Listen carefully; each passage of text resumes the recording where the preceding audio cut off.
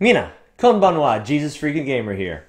More being filled with the Spirit. Ephesians chapter 5, verse 18. And do not be drunk with wine, in which is dissipation, but be filled with the Spirit.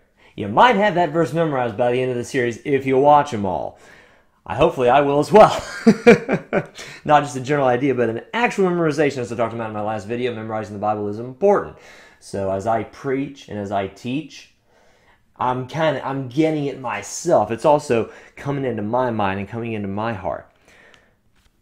It's really interesting because I think, well, I come from a charismatic church, so I hear it a lot at least. People in denominational churches or people that don't go to church period may not be well aware of this, but as far as the whole being filled with the Spirit thing, it seems to be a very common phrase in the church that I go to, and it is often kind of thought of in almost a drunken way. The Holy Spirit is compared with wine quite often in the charismatic Pentecostal non-denominational circles, because especially when you hear about the whole being slain in the Spirit and the whole gifts and miracles and the people swinging from the chandeliers and all that crazy stuff. I haven't swung from a chandelier yet, and it would have to be really, really sturdy before I chose to swing from it. And that is really neither here nor there. But this is really the only verse in the Bible where being filled with the Spirit is equated with being drunk. It's the only one. It's a fairly popular verse, especially in my brand of church.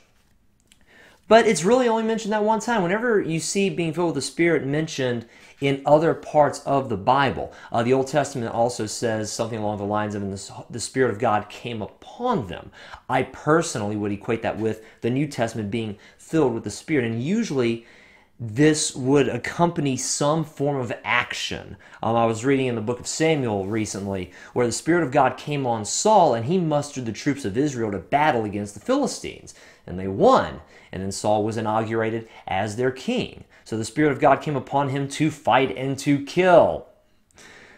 Yes, that sounds super horribly controversial. I've said it on this channel before. I will say it again.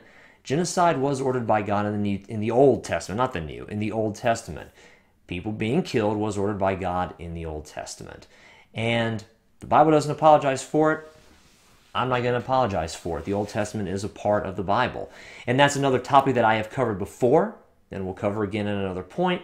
Not the purpose here. In the New Testament, where we're supposed to convert people and not kill them, a fairly radical shift, so to speak, one that I'm a huge fan of since I'm of Gentile descent and not Jewish descent. Glad I wasn't mass murdered at some point in the past. That makes me very happy. Oh, I wonder how many dislikes this video is going to get. But anyway, in the New Testament, when you look at being filled with the Spirit, instead of being ushered into warfare, typically it's speaking in tongues or prophesying or preaching the Word of God, going out to spiritually conquer, going out to kill bad ideas and bad ideologies.